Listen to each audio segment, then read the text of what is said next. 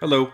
So the things you'll need for this is a fairly spec'd out PC with USB 3.0. It doesn't have to be anything crazy. You can even use a laptop as long as it has 3.0, and it's a fairly updated and quick laptop. You will need OBS on your computer. You will need a microphone, a capture card, and console of your choice. Since this is a Splatoon channel, we are focusing on the Nintendo Switch. You don't need a webcam, but it is recommended for anybody trying to get into content creation, but we kind of have that VTuber route now. So how to plug in your capture card. I personally have an AverMedia Live Gamer Extreme 3, I believe it's called. And going from left to right, we have HDMI in. HDMI in goes to your console. That USB should only plug into your Switch, PS5, Xbox, doesn't matter what the console is.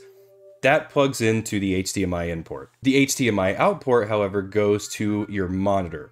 So you plug that in, plug it into the HDMI port of your monitor, and that will be what displays for you after it's passed through the card. Next is the USB 3 port, or it's usually a USB-C port that will go to a USB 3 that plugs into your computer, and you will most likely have an audio jack. It might be 2 of them where it says in and out. We're not really going to focus on that, but if you have somebody who has a wired headset, you definitely might want to check that out. But usually you can get that audio through the computer, and I'll show you how to set that up as well. So now that we have all that plugged in, let's go ahead and go on to the software, my settings, and some tips and recommendations I can make. So we're probably going to be focusing more on the recording side of things because that's something that I tend to do more of than streaming, but I will go ahead and go through my streaming settings with you guys. But you can see I got all this stuff. You personally do not need all this like I do. This stuff, we're only going to go through the basics of things you need to do to get it working. So as you can see right here, we're in the general. You don't really need to change anything here. Where you need to be focused is right here on the output tab. This is where we're going to focus first. And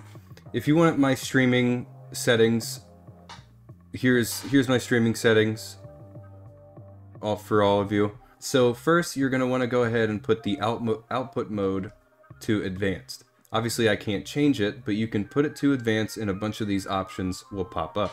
These are my settings, but obviously I can throw in some recommendations for you as well that could work better for you. These are what work for me. First thing I want to notice is your recording path. Your recording path is whatever you record, that's where it's going to save. So you're going to want to use this very wisely. You're going to want to make sure it's on a drive that you want to have it on. You got to make sure you can make a folder and dedicate it to that and put it wherever you want to put it. After you do that, we're going to go on to recording format. So recording format, I have it on MKV. But the other option I would recommend doing is MP4. MP4 is also a fantastic file option, gives you probably some of the highest quality in terms of video format. Audio encoder, I keep this default. I haven't really even touched it. When it comes to audio tracks, something that's pretty big, making sure whenever you're editing a video, you're gonna go ahead and having multiple audio tracks makes it easier for you to control audio levels. Personally, I have 3.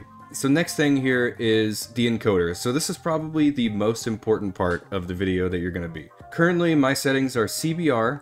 There's a bunch of different options here, and I personally prefer CBR. That stands for constant bitrate. It's going to always be that bitrate no matter what. And I have a bitrate kind of set pretty high. My PC can handle it. This is kind of depending on how your PC handles it. But I have it at 60,000 kilobits per second. That's about 60 megabits per second. It seems huge, but it's actually not that big. It will give you bigger files though. So the higher the bitrate, the bigger the file. Keyframe interval, you're going to want to go ahead and put this at 2. Auto kind of makes it a bit more blurry at times. And when it comes to your preset, it's whatever your PC can handle usually, but I would say to stick to this area right here. P5, P6, or P7. Slow, slower, or slowest. Personally, I do slowest because I know my PC can handle it. In terms of tuning, this is completely up to you. I have high quality because I'm huge on quality. Multi-pass mode, haven't really touched this one. I just kind of put on 2 passes full resolution.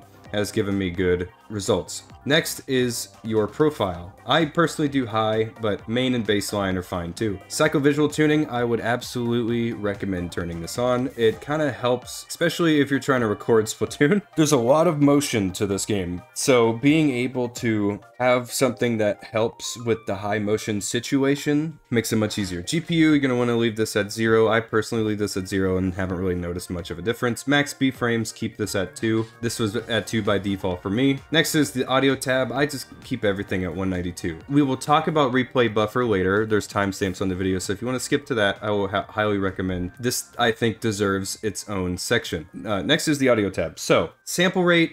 I personally keep this at 44.1 kilohertz. I think, so the difference is you put it at 48 kilohertz if you're gonna do 5.1 stereo surround sound, or just 5.1 surround sound. Since I don't have that, I'm gonna use stereo, and so it's recommended to do 44.1 kilohertz. All this audio stuff, this is pretty much based on what you have as a speaker. Whatever you're listening to your computer through is usually where you should have this, and that's where the audio is gonna come out in OBS. Obviously, mic auxiliary audio is your microphone. I personally, again, HyperX Quadcast. Everything else here, unless you're recording with multiple people, you should really, that's when you should care about this. So if you have two microphones and you guys are like sitting across the room, having this set to something else or whatever that other microphone is highly recommended as well. Next, these things, I'd never touch these. You don't need to. These hotkeys, if you have a foot pedal, I would recommend turning these on so you can push that foot pedal to turn on the microphone. But that's really it about this tab. Next up is the video tab. So obviously I have my canvas at 1080p, 16:9, 1080p, and usually the downscale filter will have something here, but that's only if you downscale. The output scale is whatever if you set it below the resolution, the downscale filter is what you usually give it. Down here is where it really matters the most, and you're gonna wanna go ahead and just put your FPS at 60 FPS. If it can handle it, then definitely 60 FPS I would recommend, but if it can't handle 60 FPS, absolutely go 30 FPS. It's still very watchable and it's just fine. That's really it with that. So hotkeys is where you kind of set up all your stuff. I personally only have a hotkey for screenshots. I don't mind hitting the button, clicking the button to record or stop recording. And there's really not much there. This is all based on what you want. And if you have an additional device that helps you press these things easier, then highly recommend. In advanced, the only thing I really touched was the process priority. I put that to high so it can prioritize this software when it's open. And that's pretty much it for the settings. Let's go ahead and talk about the replay buffer. So the replay buffer is the #1 advice I could give literally anybody. The replay buffer feature is probably going to be the most useful feature out of this whole thing, especially when you're somebody who's recording. If you notice a lot of my videos, I'm able to have this live game, but you kind of see me sitting there with my face cam on in silence. That is because I'm just kind of going for replays.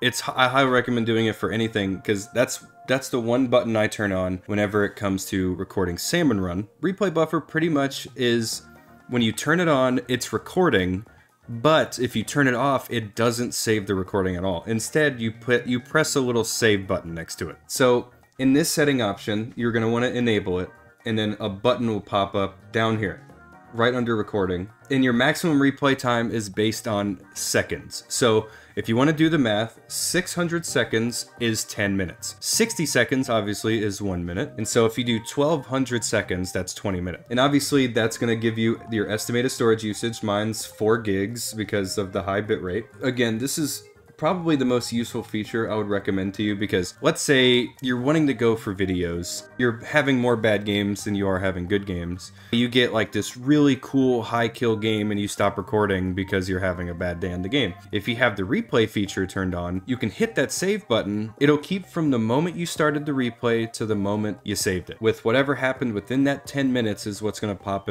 up in the replay buffer. This is especially useful for anything that doesn't have theater mode, and especially in that being Salmon Run or single player. So if you get like a really cool speed run time on single player, but you weren't recording it, but you had the replay feature on, now you can save it and you're good to go. I personally have mine set to 600 seconds. This is also a very big time saver. So if you're going and recording a video and it's a bad gameplay or whatever, and you stop recording, you're gonna have to go into the file explorer, go to where that file is, and delete it on your own. Go into the recycle bin, empty it out if the file is small enough. It's a whole process. The replay feature saves you from that entirely. Probably, again, the most useful feature, and it uses your recording settings. So how do I get my audio through my capture card without using the whole ports or whatever? Currently I am on Windows 10. I'm not on Windows 11, but it should be about the same thing. If you right click here on the speaker next to the time down at the bottom right hand corner, click sounds. This tiny little screen will pop up for you. It'll pop up in the sounds tab. What you're gonna wanna do is go to recording tab, and you'll see all these devices. My capture card is popping up right here, the Live Gamer Extreme 3. What you're gonna wanna do is, if you find it, you wanna right click go to Properties, and then you want to go to the Listen tab.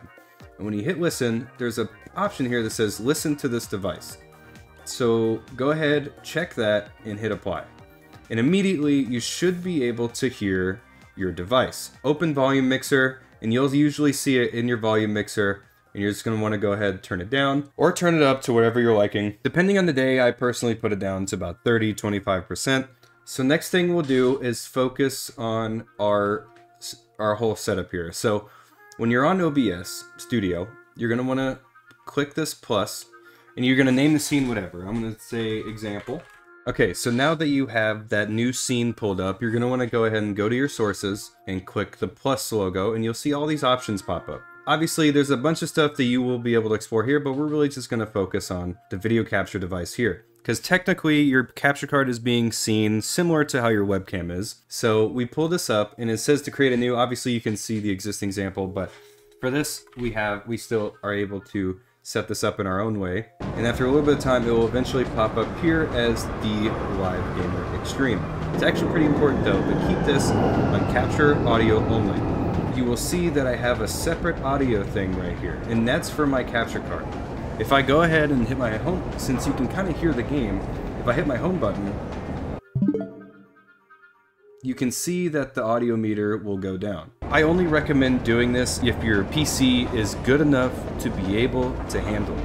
Because sometimes you'll hear audio cutoffs, you'll hear audio static only on that thing alone, and that's because it's going through like 2 different audio channels.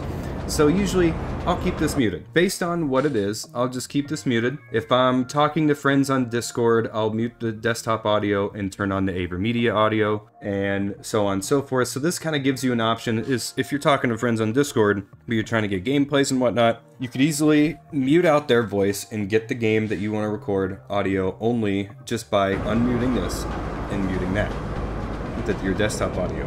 Whenever you go to edit the video, you will be able to look at all those audio layers and be able to turn down, turn up, mute, completely delete entirely to get it out of the video if you want to. So by the time everything is over and done with, this is what the preview screen should look like. You can see my face cam. I got a border here. You'll have to set all that up on your own. Again, toy with all the options that you can. I'm just kind of showing you how to get it started. With that being said, that's pretty much all you need to know. That's all my settings. That's all my recommendations. Those are some of the tips that I have. This has worked for me so far. I've had no audio lag, nothing, no input lag, nothing like that. The console settings is all based on how you want it. But I will say, if you're going to record from PS5, make sure you turn off the HDCP option before you plug in the console. You will have to look up how to turn it off. So hopefully you did enjoy this video. Hopefully it helped you out a little bit. If it did, make sure to leave a like on the video and make sure to subscribe if you're brand new to the channel. Let me know down in the comment section below. Did anything I mentioned in this video help you at all? Or if you're somebody who's already on YouTube and recording stuff, you've been doing that for a while, and there's something in this video that you didn't know about,